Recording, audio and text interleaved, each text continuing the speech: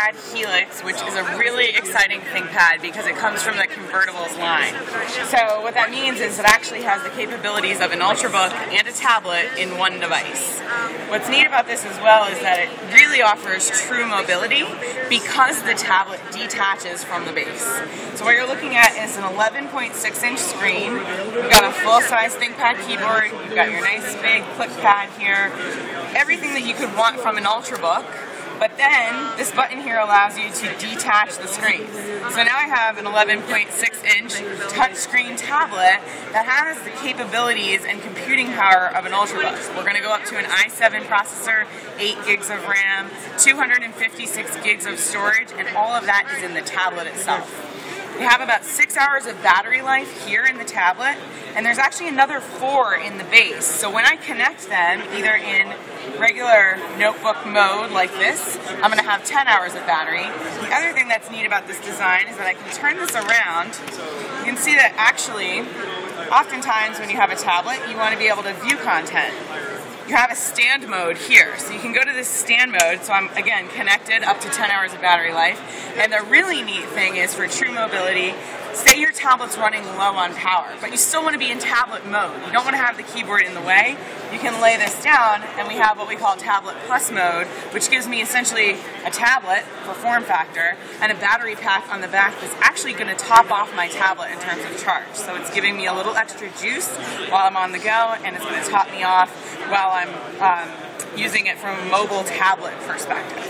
So all of these different modes are really exciting from a convertible standpoint. We have a lot of exciting convertibles, but one of the questions that I get from a lot of customers with some of the other types of convertibles we have, those that bend over backwards or twist around, those kinds of things, is can you detach the screen?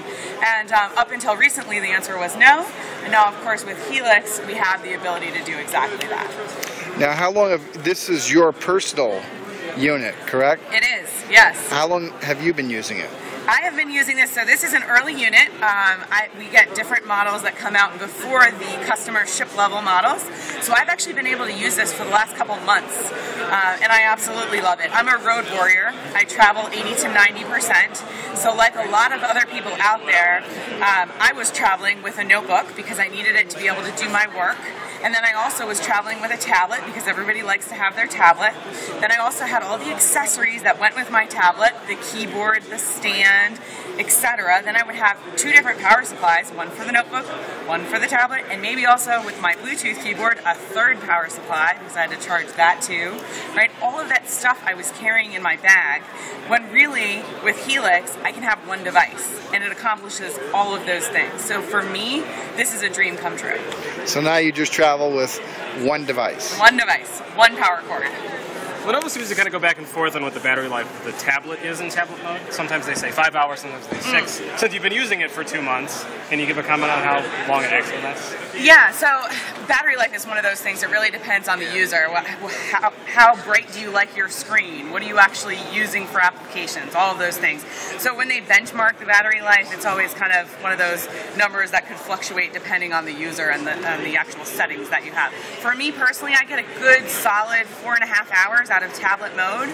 But again, since I'm traveling with both pieces, and the best way to travel with it actually is attached, folded up, it's really nice because I'm also getting extra charge from the base as well.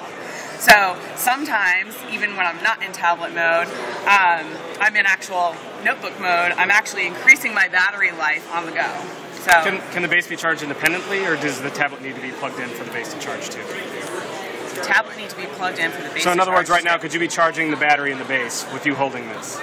Oh, okay, good question. Right, yes, you could. So there's 2 independent batteries here. So if you look on the base of the tablet, you can charge it by itself. There's a power port here. And then if you have it connected, there's a power port also on the base.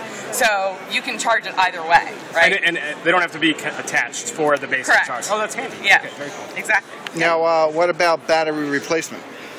If I go, like what's the life? A lot of times every year or 2 you got to replace the battery.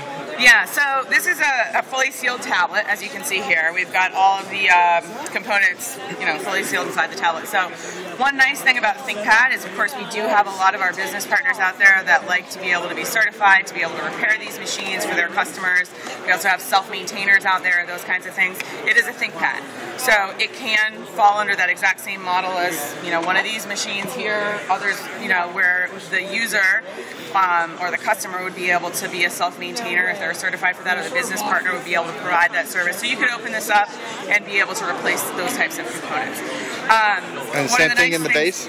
Yeah. Same thing in the base? Yep, and one of the nice things also about this product as well, and I recommend this with any sealed battery product that we offer, is to be able to upgrade that battery warranty. So that's always an option from our Think Services side of the house. Thank you very much. You're welcome. Thank you.